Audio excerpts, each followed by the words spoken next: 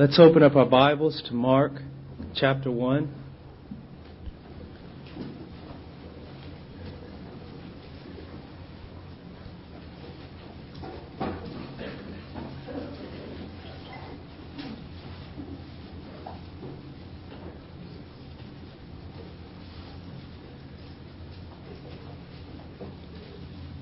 Mark chapter 1, verse 14. Now after John had been taken into custody, Jesus came into Galilee preaching the gospel of God and saying, "The time is fulfilled and the kingdom of God is at hand. Repent and believe in the gospel." Let's go to the Lord in prayer.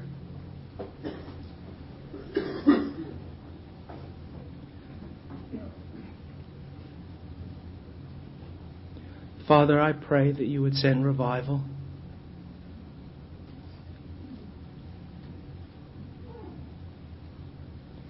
Lord, I am not a revivalist or anything of the sort.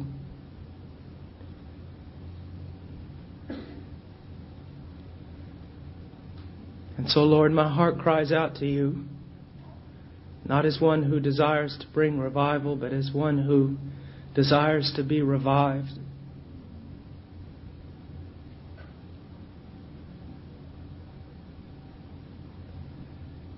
Oh, dear Lord,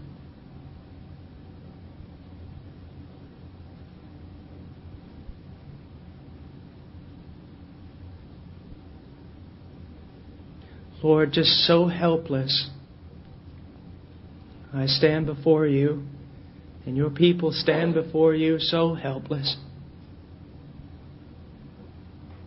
We not dare, Lord, do anything that would produce a fleshly enthusiasm that will dwindle away in a few days. We have no desire, Lord, to present a great circus before people so that their flesh might be attracted.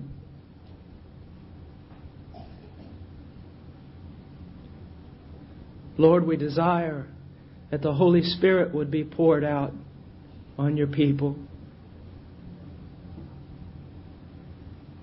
And Lord, that we know that there is not one thing that we can do to make that happen. Lord, we know that we have no handle on you. But we do trust that you are good and mighty.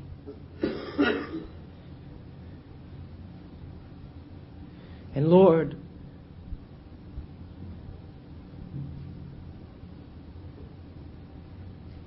out of a heart that wants to see you vindicated among the people, out of a heart that desires to taste, even in a greater way, and see that the Lord is good, out of a heart, Lord, that desires to see your people walking in the joy and the power of the Holy Spirit, I would ask you, Lord, that you would come.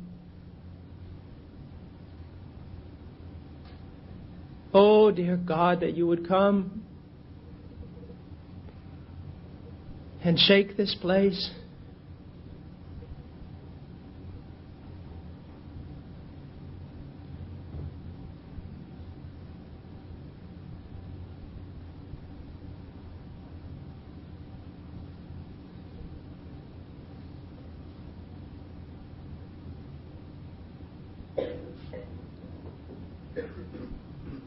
Dear God, I'm afraid to open my eyes. I'm afraid to open my mouth. Say anything to your people. Oh, dear God, that you would break hearts. That it would be you, Lord, that I could hide in the basement. And that you would do a work. Oh, dear God, do a work in these days that no man would dare claim as his own. That, Lord, if anyone reached out and touched the work, you would strike him dead. That you would do a work, Lord, that all would stand in awe of the power of God and flesh would be debased. And that pastors and preachers as myself, Lord, would hide in the back of the church. be converted as children.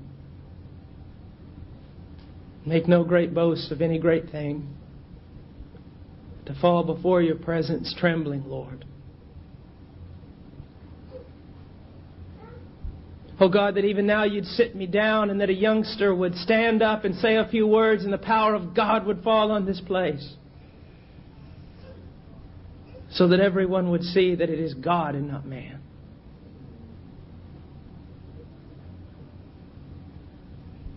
Oh dear God, that's the cry of my heart. And I know, Lord, that if your son asks for a fish, you'll not give him a serpent. If he asks for bread, you won't give him a stone. Greater and greater measures, Lord, of the Holy Spirit. Greater and greater measures of the Holy Spirit, Lord.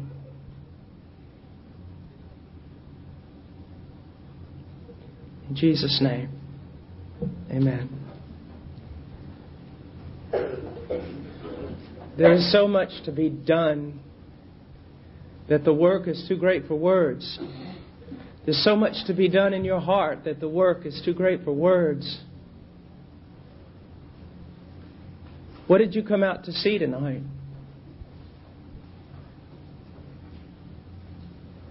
The work that has to be done in your heart is too great for words.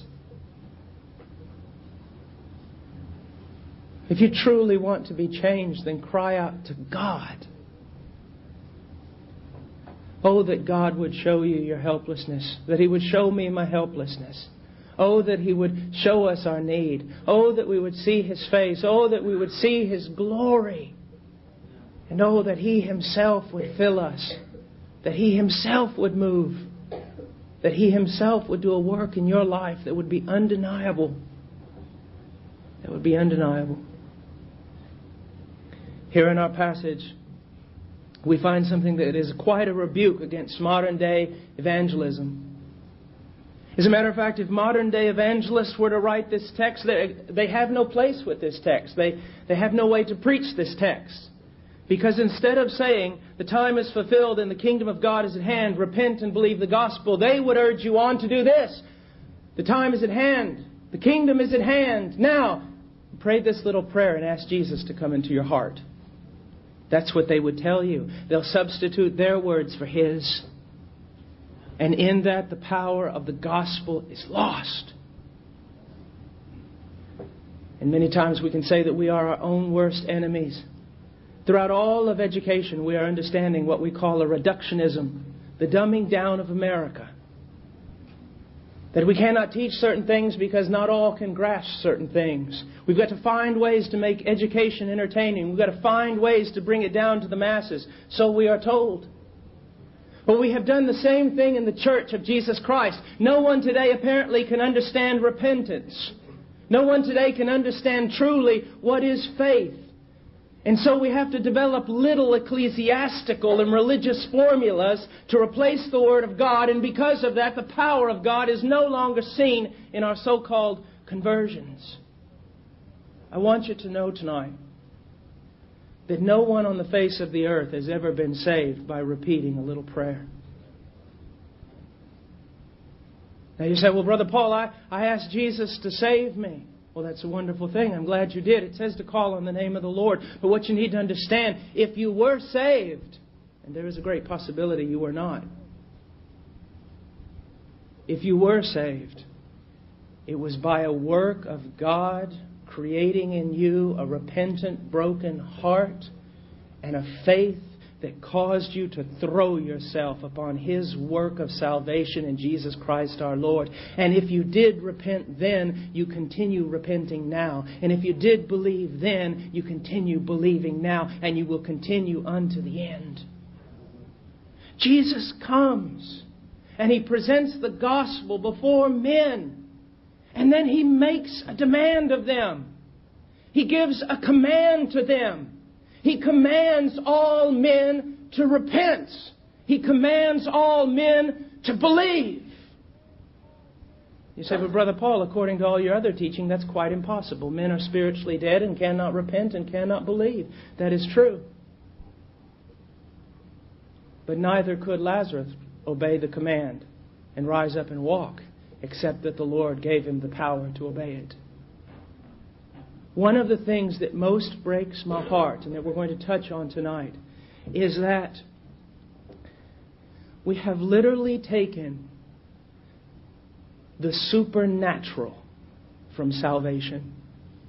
And yet salvation is only a supernatural work of God.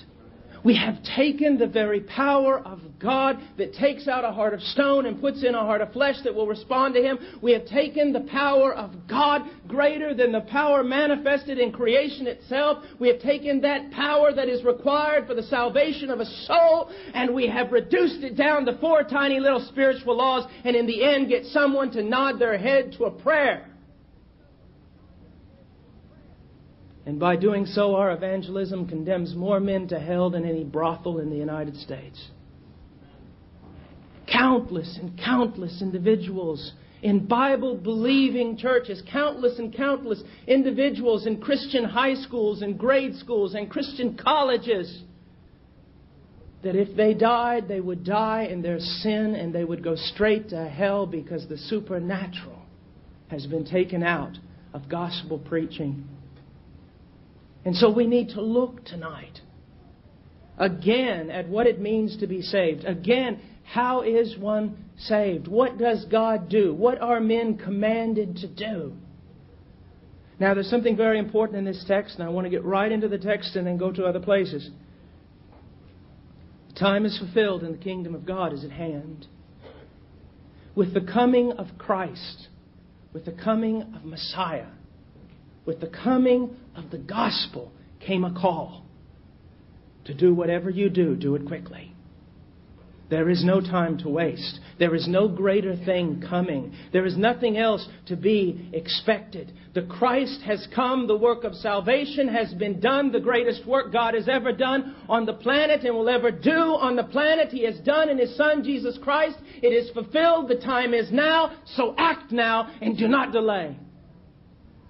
One of the greatest compliments I can give a man is this: he lived until he died. Most aren't that way. Even those of you who are in college, you are waiting, aren't you?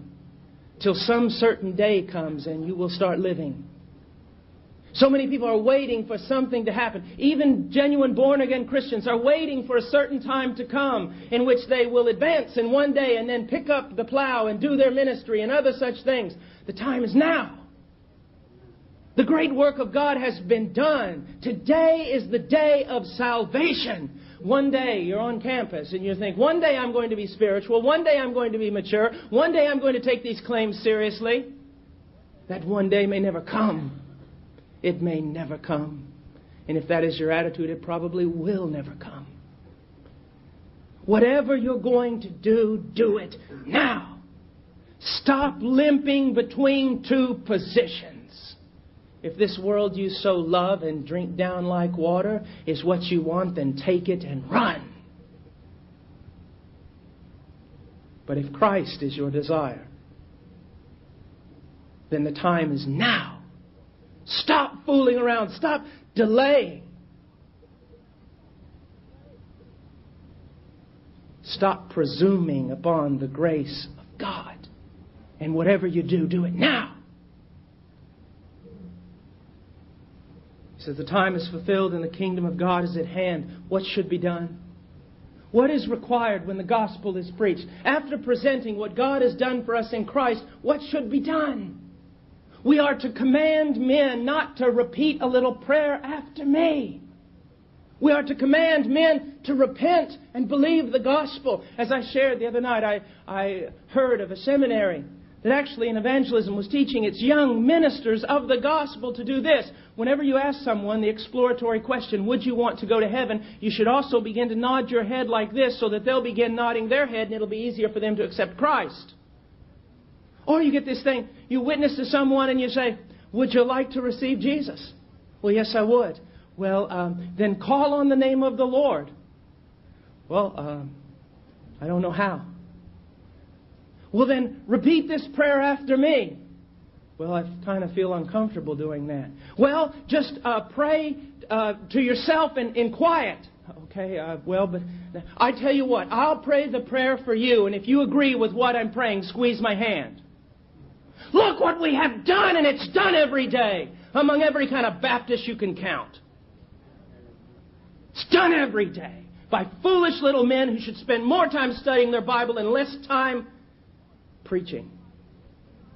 And it's being taught to you, and some of you have done the same thing, and you know it, because I've done the same thing.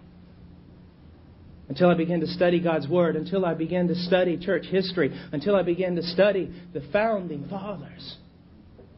But more important than them, Jesus Christ Himself and the apostles and the prophets. What have we done? Because of what we've done, because of this little systematized way of getting your ticket to heaven, we have entire campuses full of lost kids who act just like lost kids, but they're saved. No, they're not. And no, you're not. If you live in the world and love the world, and the only thing your Christianity is something you do on Sunday morning, with your eyes propped open with toothpicks because you've been partying all night Saturday. And you're not a carnal Christian. Oh, you're carnal, but you're not a Christian. What is required when the gospel is preached? First of all, what is the gospel? We had to nail that down Sunday night. It is not that God loves you and has a wonderful plan for your life. And that's it. It's not that just that you're separated from God because of your sin, and Jesus died, and somehow through that death, well, you can come back. No, the gospel is this, my friend. God became a man to redeem a sinful humanity, to call forth a people from a depraved lot. And in becoming a man, He lived a perfect life. And then according to the foreordained plan of the Father, He went to the cross. On that cross, He bore your sin. And as bearing your sin, the Father in heaven crushed His only begotten Son under the weight of all the wrath that should have fallen on you. Someone had to die, separated from God, forsaken of God, and crushed under the wrath of God. That's what the Son did. And that cup He drank, it wasn't a wooden cross and it wasn't some little spiky nails. That cup He drank was the wrath, the furious, holy hatred of a just God that was directed towards you. And when He was on that cross, He drank that down. And when He cried out, "It is finished," He turned that cup over and not one drop came out. That is the gospel of Jesus Christ. The gospel of Jesus Christ is, my goodness, the most offensive thing on the face of the earth to an arrogant humanity. And all these preachers doing their best to clean it up so as to not make it offensive, to make it acceptable to seekers. Blasphemers and traitors they are. Preach a gospel, then preach a gospel. A good news, mighty to save. Blood flowing from a tree. The wrath of God flowing from heaven. And a resurrection. My dear friend, one thing we have forgotten is that men are not simply saved by the death of Christ, because a dead Savior is no Savior at all. Men are saved by a resurrection. They are saved by a vindication. When Christ died on that cross, He vindicated the Father, proving once and for all He is just and holy. And the Father vindicated His Son by raising Him from the dead. And now He is seated at the right hand of the Father, and He reigns. He will not someday reign. He is reigning now. There is a King now. Now there's a King. I am so tired of people waiting and waiting and waiting for a day when He'll come back and reign. He reigns. He reigns in glory and power and majesty. And the room where He sits, angels fear to enter. But then again, because of our lack of theology, we foolishly run in where angels fear to tread. Never forget, as I've always said, this God of ours is as terrible as He is wonderful. He is as majestic and mighty as He is compassionate. He's not a lopsided God. He's not a politically correct God. He is a God who will take the most vile and filthy sinner and touch them and make them clean. But He is also a God who will take the arrogant and the religious and dash their souls into an eternal hell. Practicers and players of religion and mouthers and confessors of Christ that do not do the will of the Father will find their home in the deepest part of hell. The time is fulfilled and the kingdom of God is at hand. Repent. Repent. What is repentance? Days and days of lectures could not tell you all that is in this word. But it is an important word. And you are called to do it. And if you have not done it and do not continue doing it, it is the evidence you have never known the Lord. I was preaching at a very large youth conference, about 5,000 young people, several months ago. And it was the most frightening thing I have ever seen in my life. The preacher that preceded me got up and proceeded for the next hour to make fun of sin, to tell jokes, to cackle, and do absolutely everything that a man of God should never do in a pulpit. And then he gave the invitation, and 3,000 kids came forward, popping their gum and giggling and poking at one another, and they went back into the counseling rooms, and people were declaring it to be one of the greatest moves of God they had ever seen. It was just a bunch of kids doing what they've been trained to do ever since they were in Sunday school. No tears, no repentance, no broken hearts, no weeping over sin, no self-hatred, no realization of offenses against God given, nothing. A move of God? I think not. Because when God moves, and particularly when God moves to save, there is repentance. Now, what is repentance? The word means to change. Let me ask you a question. Have you changed? And here's something very astounding about this word that we're going to talk about quite a bit this evening, is that it's a present tense imperative, repent, and so is believe a present tense imperative. Do you know what Jesus is actually saying here? The time is fulfilled and the kingdom of God is at hand. Now spend the rest of your life repenting and believing. Do you know that most people, and many of you treat salvation as though it were a flu shot? I did that. If we were to go around today and visit homes of all kinds of fine Baptists and Methodists and other evangelicals, we'd find that they did that. Preacher, don't worry about me. Well, I did that. What did you do? Well, I did that. I repented. And I believed. My friend, if you repented and believed only in past tense, you're lost and going to hell. There is an initial work of repentance and an initial work of faith that continues on for the rest of your life, and that repentance grows deeper every day, and that faith grows stronger. He said, repent. Now, what did he mean? He meant change. Change from what? From a life without God. Do you realize that most people, even most professors and confessors of Christ, are practical atheists, which is the worst kind of atheist? They're practical atheists. They would never stand up in a congregation and say, I'm an atheist and I deny the existence of God. But their life is a manifestation that they really do not believe that there is a God before whom they stand and to whom they are accountable. Do you call yourself a Christian and yet God is nowhere to be found in your life? You live in absolute independence in your own mind from God. God is not in your morning. He is not in your afternoon. He is not in your evening. God is not in your thoughts. He is not in your heart. God is not before your eyes. He is not making decisions for you. He is not directing you, leading you, guiding you. He is not convicting you, disciplining you. No.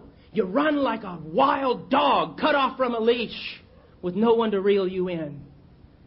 My dear friend, that's evidence that you have never been born again. You have never been born again. He said, repent.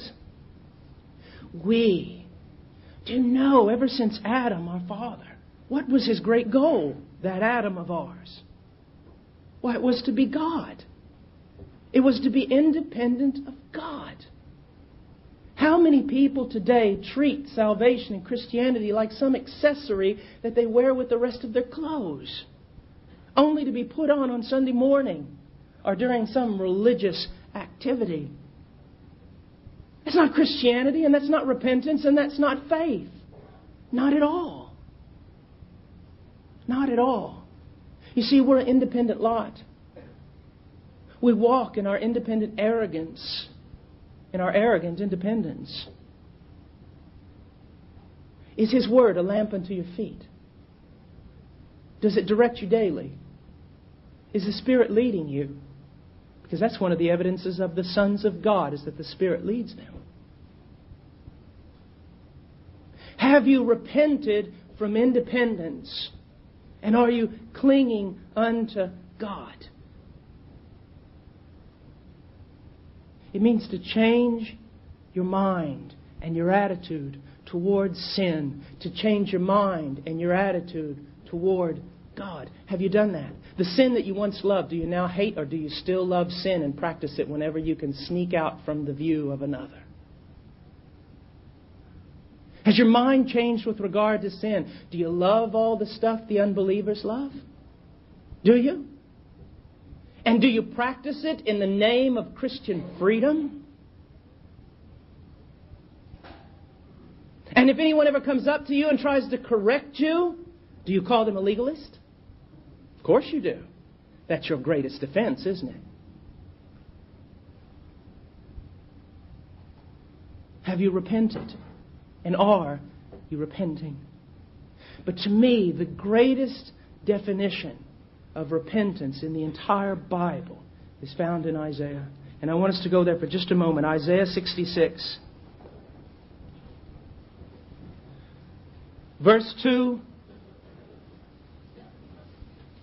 For my hand made all these things, thus all these things came into being, declares the Lord. The Lord needs nothing from man.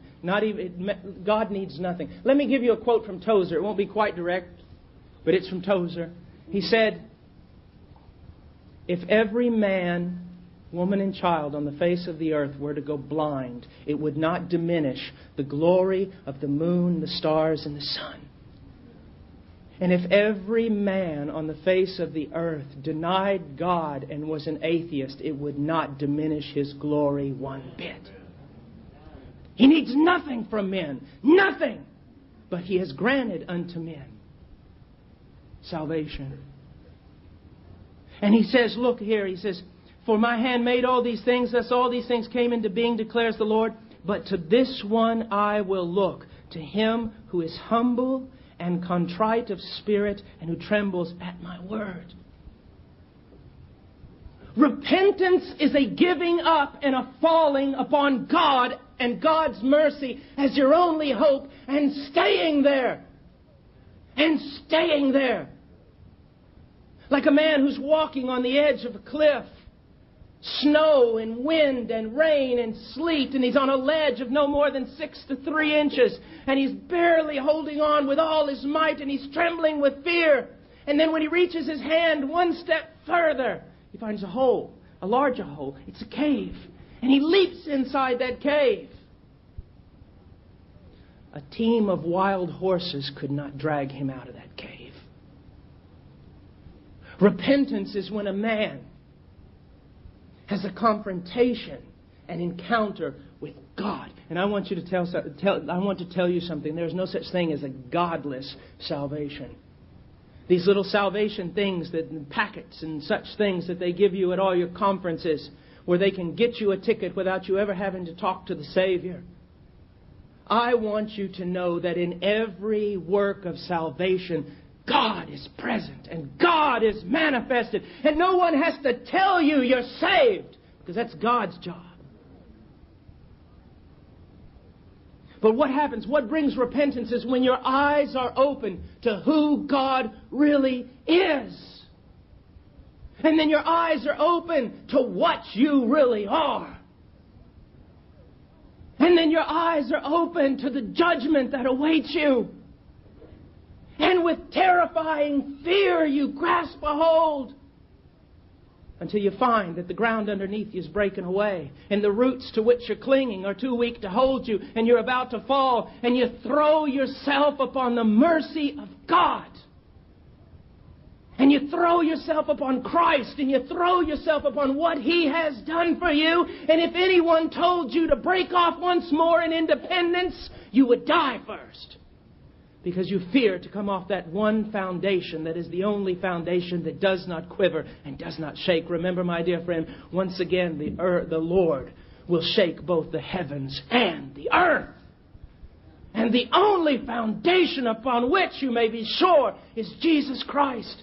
It is collapsing. I can remember one time in Peru, the Sendero Luminoso, the Shining Path, was considered one of the most dangerous terrorist organizations that's ever existed. They put out a threat upon my life. They said, we're going to kill him. And I can remember one night hearing a noise downstairs in the church and going down and seeing two men through the glass trying to make their way through the door. I can remember being absolutely paralyzed with fear. Paralyzed, immobile. I could not move. In a sense, that's repentance. When you give up all hope in self, having seen the holiness of God, having seen your wretched vileness, your depravity, your iniquity, your filth, knowing that the foundation has been cut out from under you, you throw yourself upon Christ, you cling to Him, and you do not move. You are immobile. You will not move a foot to the left or the right, knowing that you could perish. That it is only Christ, only Christ, only Christ that saves you. And you cling to Him. The old preachers used to talk about a repentance from good works. Something that's not mentioned much anymore. What does it mean? If man has one banner that he constantly lifts up in the face of true religion, it is his own self-worth and the worth of his deeds. But when God is truly revealed to a man, as I have been taught by a dear friend, those deeds will melt away like little tiny figurines of clay before a blast furnace. It is to repent of all the hoping you have ever done in yourself. Repent of trusting in any value, merit, or worth you might have thought up about yourself. It is throwing yourself upon Christ and Christ alone. Christ is everything. Absolutely everything. And your heart is in such a way that you are contrite before God. And that you tremble at His Word. It amazes me as I stand in pulpit after pulpit throughout this nation and I preach. And I know that I am telling people things that they know, that demonstrates that they are directly contradicting God's Word. And yet they do not tremble. They do not tremble. They sit there with faces like stone. They sit there as though they were blind. They sit there as though they were deaf, or even worse. They sit there with a smirk of arrogance on their face. Even before the Word of God, their pride and their self-righteousness and everything else treats the Word of God with disdain.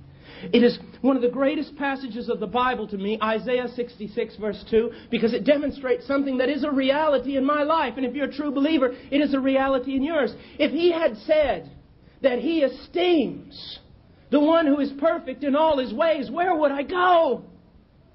His eyes would never be upon me. But what does it say?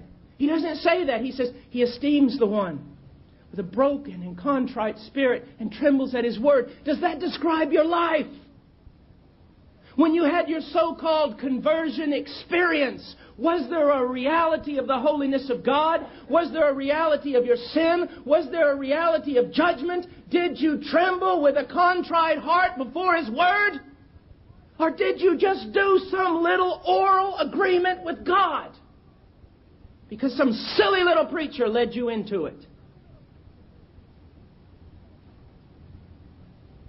What happened that day? What happened that moment? Was it God?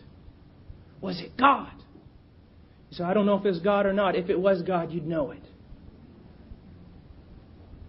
Was it God? And then we get back to the idea of this continuous work of repentance. It is not that, 20 years ago, one time God showed me my sin and I repented and I trembled at His Word. But since then my heart is closed and I no longer tremble at His Word and I'm no longer contrite. No, I live in sin with a boldness in my face that is frightening. I can do all sorts of things on the campus. I can go to all sorts of parties, do all sorts of things. And I can be in church on Sunday as happy as a lark. What does that describe? Your lostness.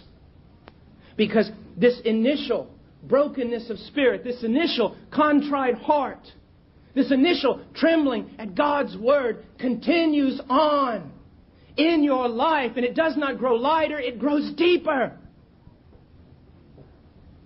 When I'm teaching on the Christian life, many times I'll use this illustration. When I was a new Christian and a new preacher, I was so much holier than I am now. I was just so on fire for the Lord. So holy. Because what had happened? I'll tell you what had happened. I had a revelation, as anyone would when they're saved. A revelation of the holiness of God through the preaching of His Word. A revelation of my sin. A revelation of Christ and His atonement. And so my heart was broken, and yet I was filled with joy because Christ had died for my sins and now I'm saved. But when I began to preach and I began to walk, I thought, well, right am I before the Lord, one of His chosen. Oh yes, I witness and I preach and I do all these things, and people laugh at me and scorn and mock. But then what happens? As life goes on and you continue walking with the Lord, one day you see a greater revelation of God's holiness than you had previously seen, which led to a greater revelation of your own sin than you had previously seen, which leads to a deeper repentance than you ever thought possible. And the Christian life is a continuation of that on into glory. Greater and greater revelations of the glory and power and holiness of God. Greater and greater revelations of our sin. And greater and greater and greater works of repentance in our heart until the end when you're 90 years old and you're 1,000 times more sanctified than when you began, and yet you count yourself 1,000 times more like dung and as much excrement. You say, but that would lead to depression. That would lead to so many terrible things. Not at all. Because with the greater revelation of God's holiness comes a greater revelation of our sin. And the greater revelation of our sin comes to a deeper work of repentance. And in that deeper work of repentance comes a greater revelation of the grace of God in Jesus Christ. And we're lifted up with joy unspeakable. Not because of our ability to obey, but His ability to save. A young man wrote me a while back and he said, I'm so holy, I'm so unholy, and I'm so ignorant. To preach, I'm so miserable. And I wrote him back. I have the gift of encouragement. I wrote him back and I said, young man, you are much more unholy and much more ignorant than you now realize. And I said, young man, I know your life. I've seen you. I admire your walk with God. There are things that you have gained in the little time that you have walked with Him that I have yet to accomplish. And I admire that work. But I will say this. Although you may be holier than I am happier than you. Because your joy is coming out of your ability to do the right things before Him. And my joy comes from the fact that I am gloriously saved by a mighty Redeemer who not only saves me but keeps me by His power. You see, and this is what we need to see. The Christian life is almost a stepping down in death. Each new revelation of the holiness of God Brings a greater realization of what we are and a greater work of repentance. But He never leaves us discouraged, does He? He never leaves us downtrodden. Even when the prophets came to Israel with some horrendous, horrible message of wrath that was spoken in such a way it would be offensive and even frightening to share in mixed company, some of the things those prophets said. And yet, no matter how hard the rebuke, they never left the people of God without hope. Turn to Him and you'll be saved. Turn to Him and you'll be saved. He is a glorious Redeemer. So you see, my dear friend, salvation, the repentance in salvation, it's not just an initial work that stops there. You were saved, you are being saved, and you will be saved. It is a continuous work of God unto glory with continuous revelations of its truthfulness. Now, what do I mean by that? If God begins to work in someone, a genuine, true work, He will carry it out until it is finished. As I taught last night, He'll not lose anyone in the middle of the sea. He didn't tell the disciples, let's get in the boat and drown halfway through. He said, let's get in the boat and go to the other side.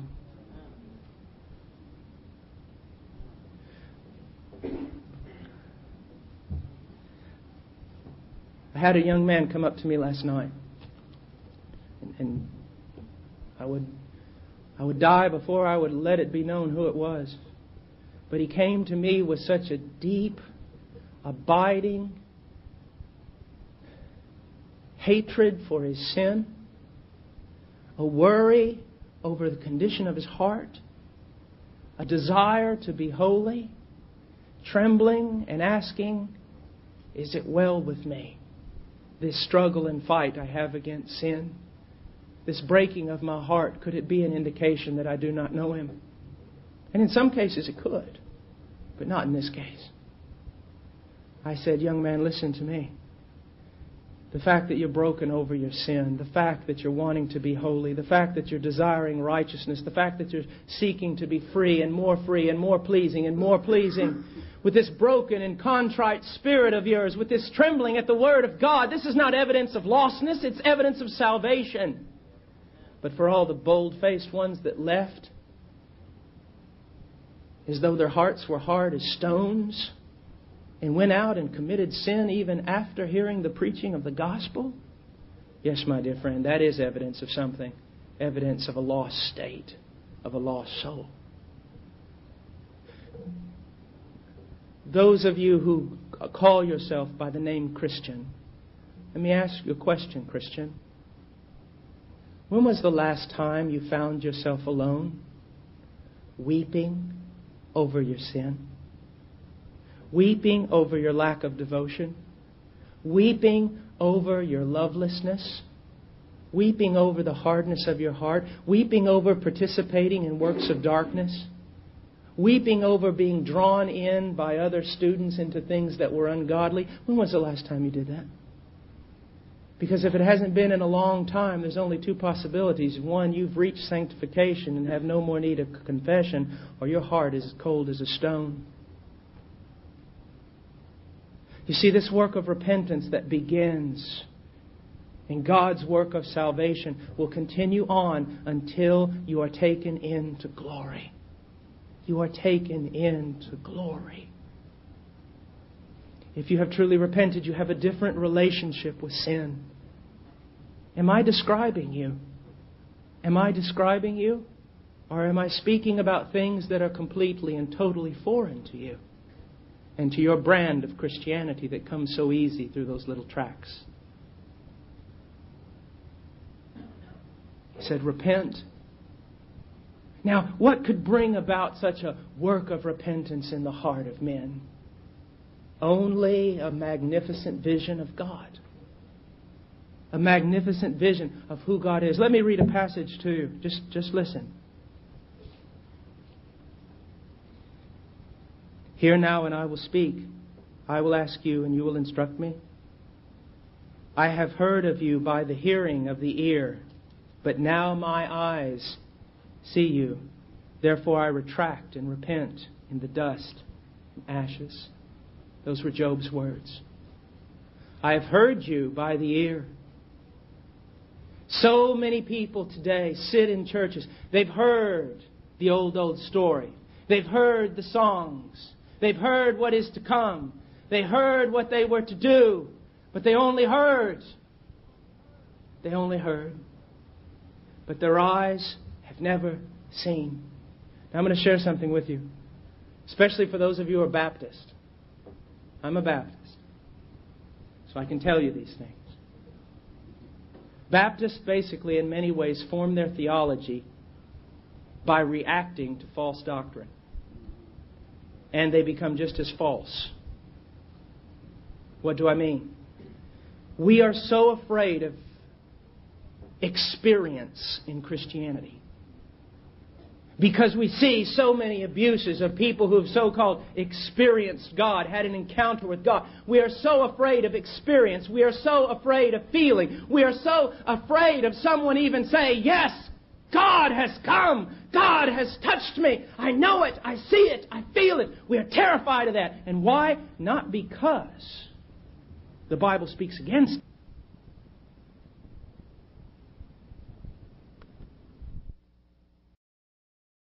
John said, what our eyes have seen, what our hands have handled.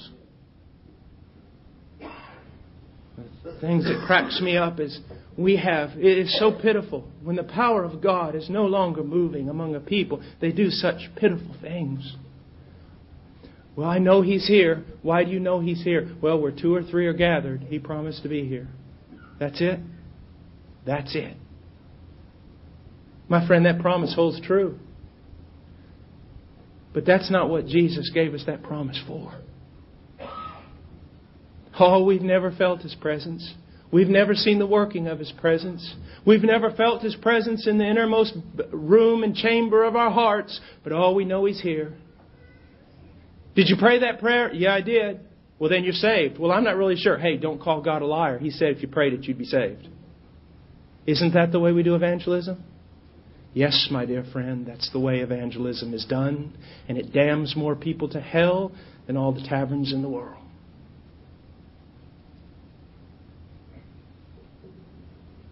A young boy came up to Mordecai Ham one time.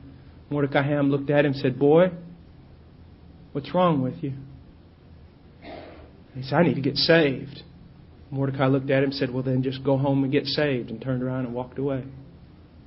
You would have thought that kind of harsh. That kind of bothers me a bit. But he's being much more biblical than 99.99% of the preachers preaching today. See, the boy was coming for someone to save him. Mordecai directed him to the only one who could save him. God. I was preaching a while back. This was years ago in Tennessee. And I was preaching. And God began a revival. This is not a revival. But God did begin a revival in the hearts of men. And I noticed one night, it was about Wednesday night, that people started weeping on one side of the room. And it just started kind of going over. People started weeping. And they started coming forward. And the church had it all set out that they had all the counselors on the front bench there. And they were supposed to... I was to nod at this lady who was head of all the counselors. And they were to come forward. And all these people around the altar, and they're weeping. I'll never forget, one precious little girl is just convulsing over here, crying out to the Lord. And that lady just kept looking at me. When are we supposed to go? And I said, I went like that. No. And then I knew she's going to bolt on me. So I went down there and I stood beside her. And she keeps looking at me like, we need to comfort these people. We need to help these people. I said, sister, no. And she took a step out. I put my hand on her shoulder. I said, sister, don't touch the ark of God. And she backed up and we waited. About 10 minutes passed and weeping started to turn into cries of hallelujah and joy.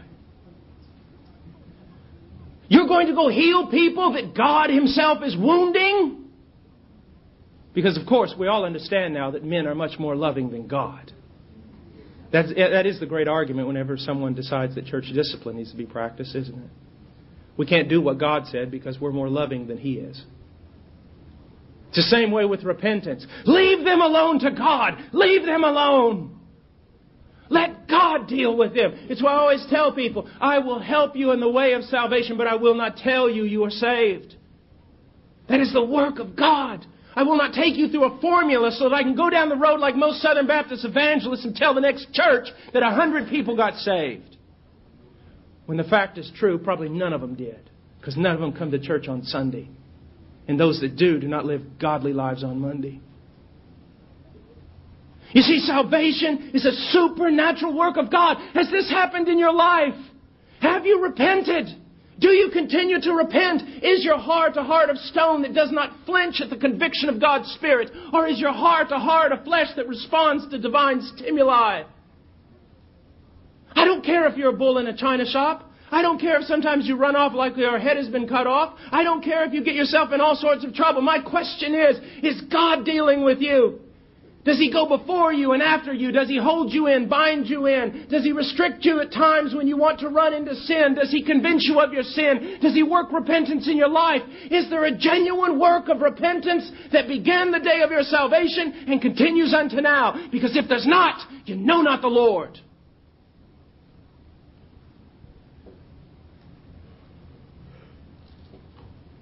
Now, He said in Mark 1, verse 15, the time is fulfilled and the kingdom of God is at hand.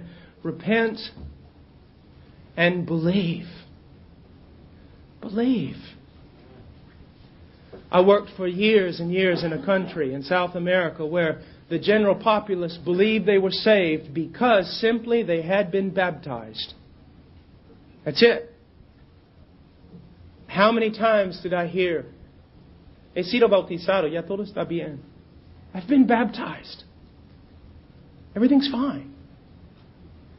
You look at that, you find Baptists and others who may be here, you look at that and you say, that's preposterous. How could someone be so deceived? Physician, heal thyself.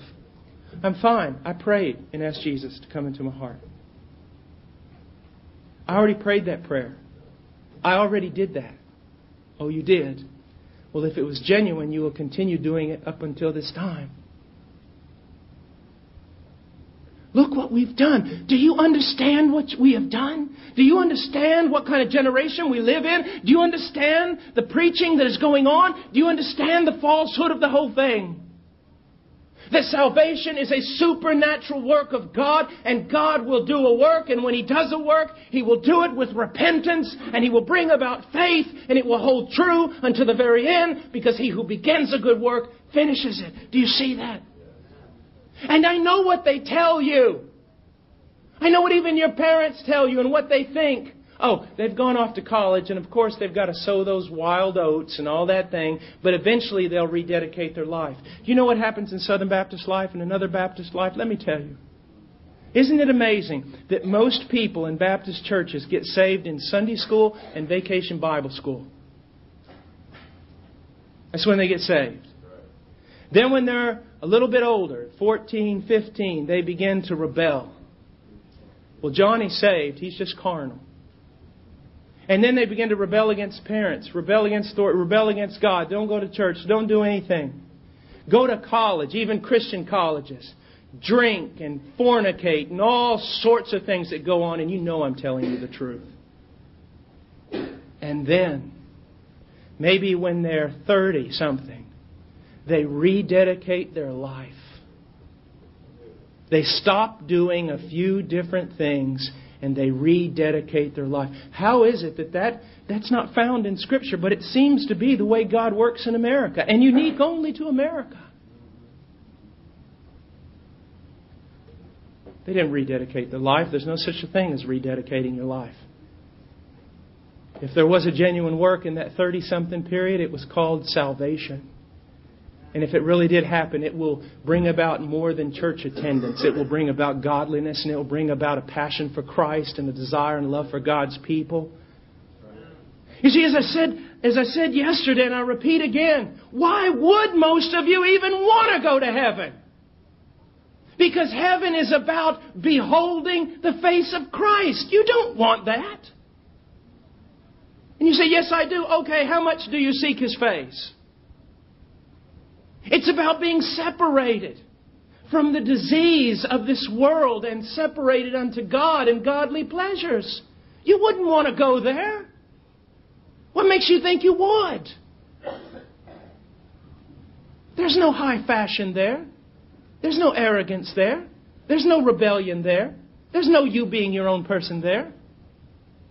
There's the glories and pleasures of God there. Why would you want to come?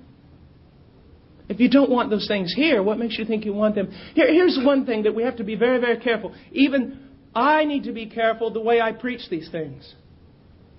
In this wise. You see, I can take you through the book of 1 John and I can show you all the tests that John lays out so that you can determine whether or not you're a Christian. But I want you to know something. You can still do a little bit of obedience and a little bit of devotion and a little bit of loving the Word and everything else. But it really comes down to this. Do you have any sort of a passion for Jesus Christ? Do you?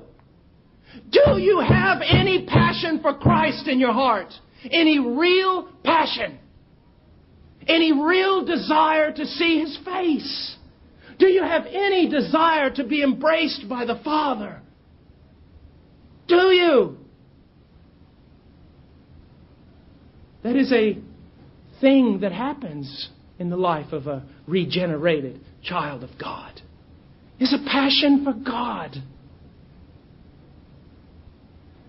Sometimes I think of my little boy, and I have known so many little scribes that take joy in being scribes and in wrangling with words and demonstrating their knowledge and preaching in so many places because they happen to be smarter than everyone else. And I think, oh God, save my little boy and save him from such things. I would rather him to be a wild man, a bull in a china shop, but with a passion, a mighty ocean wave, tidal, current passion for God. Because in that he would be pleasing to his Father. Did I describe you? Or what is your passion? What is your passion? I'll tell you, what do you think about? That's your passion. And it's your idol, unless it's God. What do you talk about? That's your passion. That's your passion. Now answer the question in your own mind. Is Christ your passion? Is He the midst of your conversation? Do you meet with friends to talk about Him? Even some of you who are Bible majors, let me ask you this question.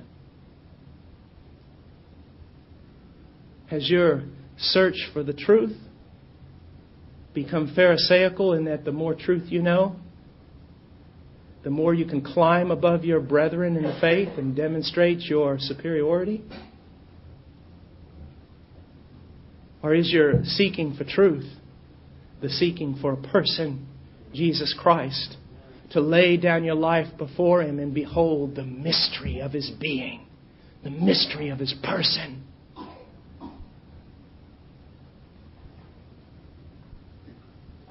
Repent and believe. Now we look at this faith thing. So many people put too much. They have a wrong definition of faith to begin with. And then they put too much faith in their faith. Never forget, my friend, we are not saved by the strength of our faith. We are saved by the strength of the Savior. Now, I want us to look for a moment at faith. Let's go to the book of Hebrews.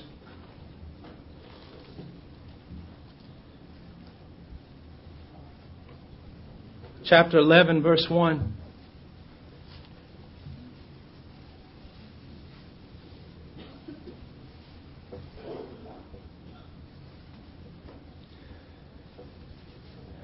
Theology determines a great deal of how you live.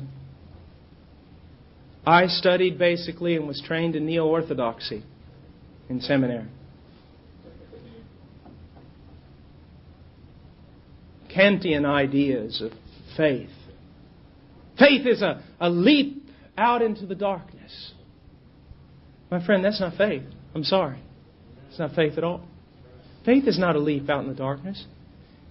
Please do not tell anybody that. Well, you just got to believe. Well, they can't believe if they don't have anything to believe. What is faith? That's one of the first things that we have to establish. What is faith? Is it a leap into a dark? No, fools leap into dark. Lost people leap into the darkness. Faith is a leap into the light, not a leap into darkness. And this is where you're going to see that salvation is truly a work of God. Verse 1, chapter 11. Now faith is the assurance of things hoped for and the conviction of things not seen. Now, let me give you just an illustration. I believe that my mother is Peter Pan. Is that faith? Let's look. I have the assurance that the hope I have that my mother is truly Peter Pan, I have assurance that that hope is true. Is that faith? Or if I have the conviction, I've never seen my mother fly. I've never seen green leotards hanging up in the bathroom. I've never seen a funny little hat. And although we do have very large mosquitoes, I have never seen Tinkerbell. So is that faith? Well, according to the definition of most Christians, I just gave you faith. No, I gave you lunacy. Here's the question. There are two great sins that I see associated with the doctrine of faith. One of them is unbelief. But the other is presumption, which is practiced quite frequently on Christian television. To believe something. Unbelief is when you do not believe what God told you. Presumption is when you believe something He did not tell you. What is faith? Faith is the assurance of things hoped for. How can we have assurance of something we hope for? Only if God has manifested it to us that it is true. And how can we have a conviction that things exist that we've never even seen? Because God tells us it's true. Now, I want you to know that you can set a person down and you can have him read John 3:16 1,000,000 times. But unless God does a supernatural speaking to him, unless a voice within a voice speaks to him, unless the Holy Spirit Himself opens up his heart and mind and tells him these things are true, he will not believe it. One of the things that scares me about apologetics. Now, apologetics are good. The defense of the faith. But one thing that scares me about apologetics is that the existence of God rests on some men's ability to argue. I've got a watertight argument here for the existence of God. Well, you're a man, and I hope God's existence doesn't depend on your argument. My friend, let me tell you something. I have worked in some of the deepest, darkest jungles in South America. And one of the greatest illustrations I can pull for this is from the Aguaruna tribe. The Aguarunas couldn't even find Jerusalem on a map. They don't even know what a donkey looks like. They don't have a description of the temple. And they most certainly can't give you 10 reasons why they believe Jesus Christ is resurrected from the dead. They can't. But they would die before they would deny that truth. Now think about this for a moment. Think. How is this? There's some of you that I just described with that also. You couldn't give 10 historical reasons for the resurrection. And you might be better off that you can't. So why do you believe? Think about it. Was it just a leap in the dark? Do you believe because you think it's a good thing to believe? Why do you believe? Because the Bible says it's so? Well, why do you believe the Bible says it's so? Why do you believe the Bible? I'll tell you why. The Reformers, especially John Calvin, nailed this one right on the head. Do you know why you believe in the resurrection? Do you know why you believe that death on that tree saves you? Do you know why you believe that the Bible is the Word of God? Because the Holy Spirit told you. Because God told you. And here we go again. It is a supernatural work of God. And the only way you can believe is if God speaks to you. The only way you can have assurance for what you hope for is if God told you it's true. The only way you can have convictions that something exists that you've never even seen is because God told you it's true. Did God tell you? Has God dealt with you? Not men, not mother, not father, not preacher. Has God dealt with you?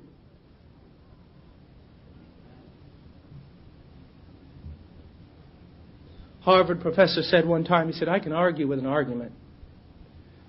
I can't argue with a changed life. I can argue with an argument, but I can't argue with conviction. Faith is not a leap in the dark.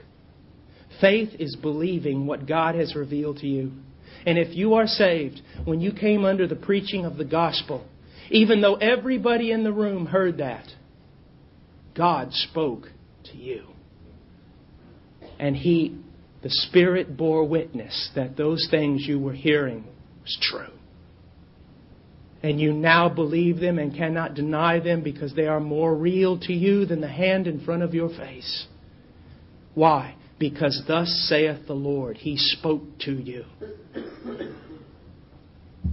Or is your salvation based on the fact that someone took you through that track and you got all the way to the end without getting mad? And you did pray that prayer? Or did God do a supernatural work in your life? Now, another thing about faith that you need to understand that's quite important is faith is a throwing yourself upon God. It is a mistrust in every other thing and an exclusive trust in what God has done for you. I've been hearing too much from Christians, this thing about God and country. That makes me want to puke. I'm a patriot. I love my country.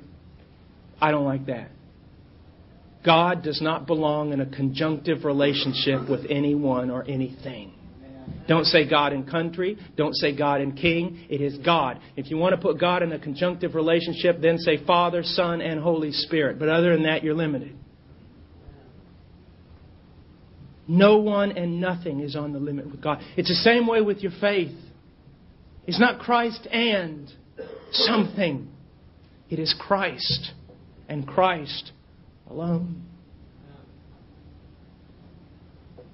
I knew a missionary who used to say these words. Whenever he would witness, he would say this. He would look at people and he would say, after presenting to them the gospel, when he tried to describe faith to them, he would say this: for Christ's name, I have lost many things.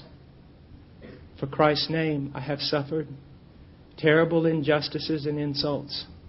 For Christ's name, I have burned up in the jungle with a fever. And for Christ's name, I have almost frozen to death in the mountains. For Christ's name, I have been threatened with guns and fists and every sort of thing. For Christ's name, I have been impoverished and gone hungry. And if I died right now, I would go to heaven, not for any of those reasons. And then he would say this: I would go to heaven because 2,000 years ago, the Son of God shed His own blood for my soul. And nothing in my hands I bring, simply to the cross of Christ I cling. An old deacon in our church who I love, even as a little boy, unregenerated, I recognized that he was a special man. Godly man. He told one time of having always been known as a good man. And then he came under the preaching of the gospel. He heard it. Even though he'd heard 1,000 messages with the ears, one day God opened up his heart. And it disturbed him so that after the church, he didn't eat.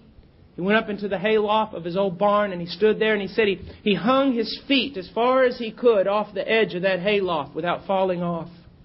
And he looked down and he kept saying, "Oh Lord, what does it mean to believe?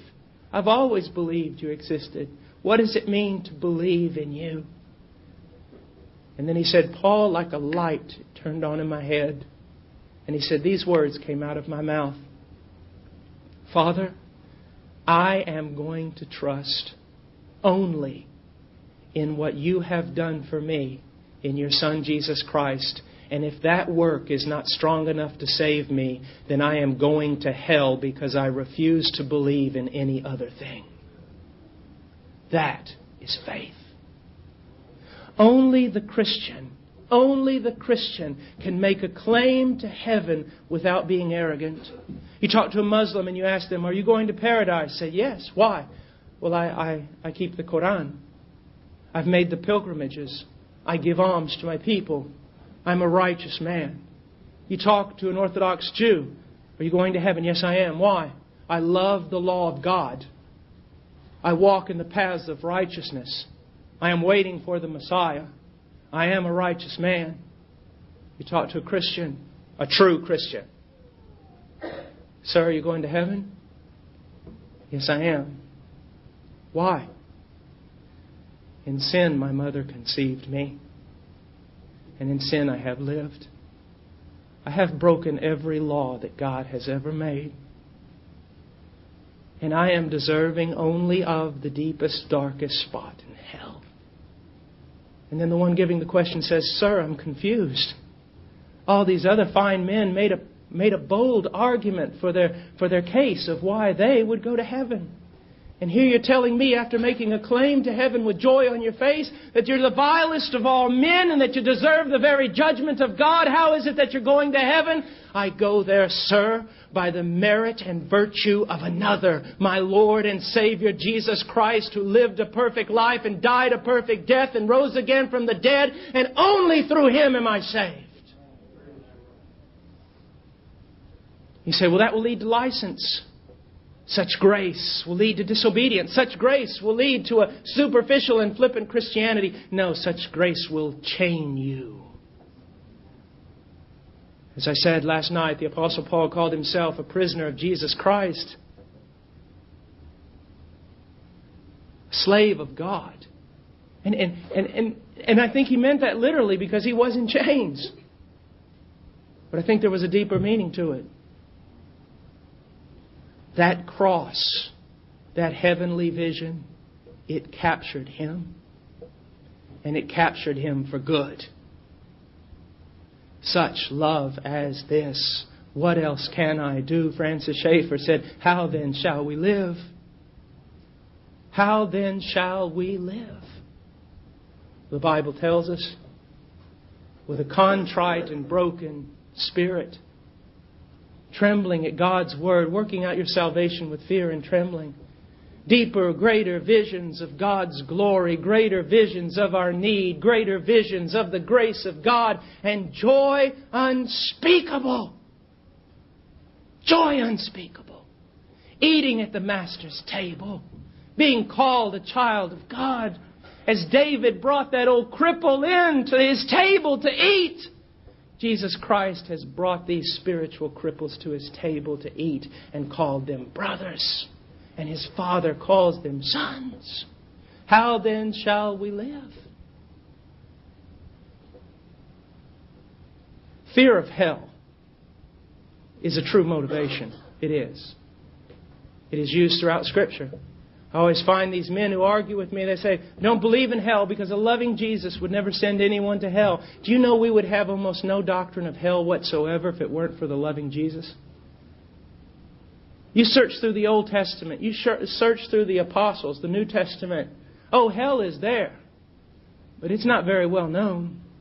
It's Jesus who gives us our doctrine of hell. It is Jesus who is the hellfire and damnation preacher. It is He. You do a quick study with the topical Bible and find out where all the verses on hell come from. They come out of the mouth of our loving Savior. Is hell that bad? Bad enough for a Savior to die. But hell is not the supreme motivation for godly living.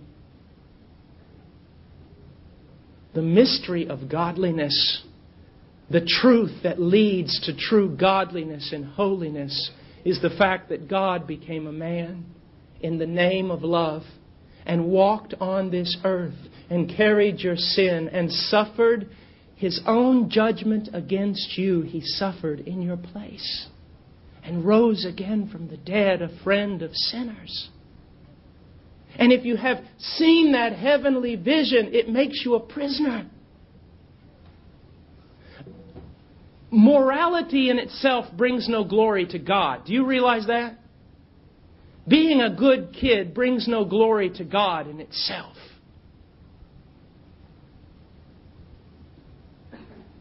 Oh, he's a good kid. You don't want them to look at you and say, oh, he's a good kid. You want them to look at you and say, that kid has a good God. That kid has a mighty God. I knew that kid before. I've seen him now. This God that has intervened in his life is a mighty God and powerful to save. Would they say that about you? And are you a prisoner? Are you a prisoner? I remember a missionary who tells a story quite often about how he was in the university studying to be something great in the eyes of men. And the gospel got a hold of him. And he dropped down from one of the big men on campus to a fool standing on the campus mall preaching the gospel and handing out tracts.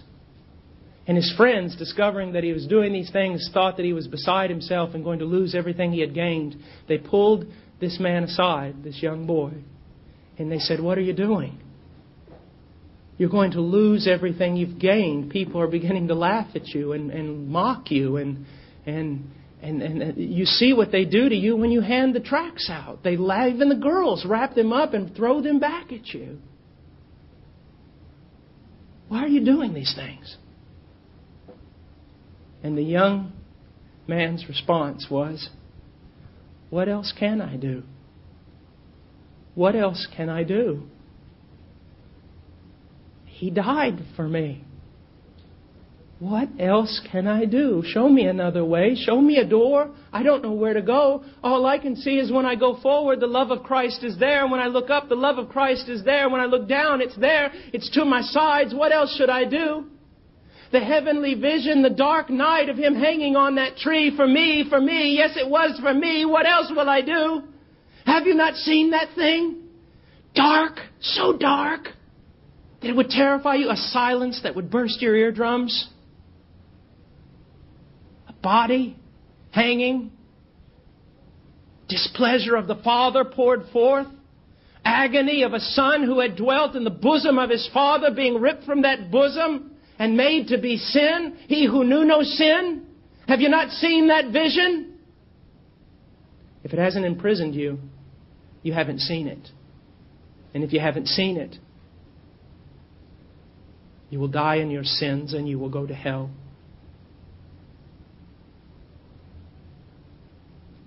Where are you tonight? Adam, where are you? Adam. Silly preachers say that because God asked that question, it means God doesn't know everything. Can you imagine? God knew exactly where Adam was. God asked the question because Adam didn't know where Adam was. Adam, where are you? I hope I've destroyed your religion. I hope I've destroyed your Southern Baptist, I'm okay, you're okay, and you other Baptists and the rest of you the same way. I hope I've destroyed your method to get to heaven.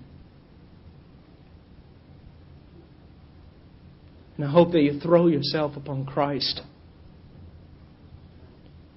And for those of you who have thrown yourself upon Christ, I hope you've seen tonight that all those who come to Him, He will in no wise cast out.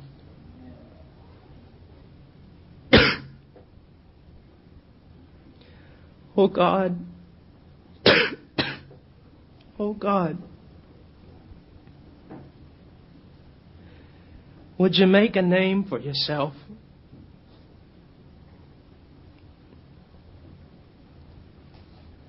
Father, glorify your name. And, oh Lord, I know the answer you told to my elder brother. I have glorified it and will glorify it again.